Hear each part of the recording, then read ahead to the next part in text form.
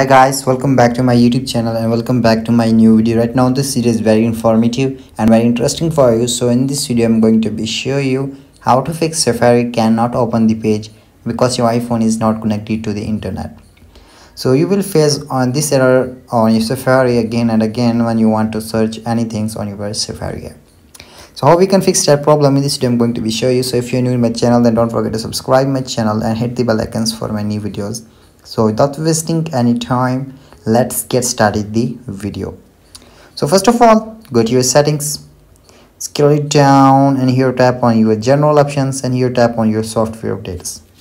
And here you have to check that if your software update is required, so you have to update your iOS software update. And once you have done this, go back to the home screen and check that your problem has been fixed or not. So if your problem not fixed from this method, then go to your second method. So go to your settings again and here turn on your airplane mode for 5 or 10 seconds. And once you turn on it, you have to turn off it again after 5 or 10 seconds. So I will turn off it. And after doing that, check that your problem has been fixed or not. So if your problem not be fixed from this method, then I will going to be show you third method which can solve your problem easily.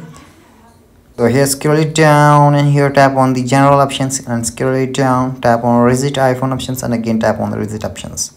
And here tap on reset network setting options and here enter your passcode and tap on reset network settings. And once you have done this, then check that your problem has been fixed or not. So if your problem is fixed from this method, then here last method is that you have to restart your device again. So you have to shut down your iPhone again. You have to tap long press on your side buttons and then you have to shut down your iPhone, and then after you have to restart it and check that your problem has been fixed or not. I hope your problem has been fixed. So if your problem has been fixed, then don't forget to subscribe my channel and hit the bell icons for my new videos. So I hope this helped. Thanks for your time today and I will see you on the next one.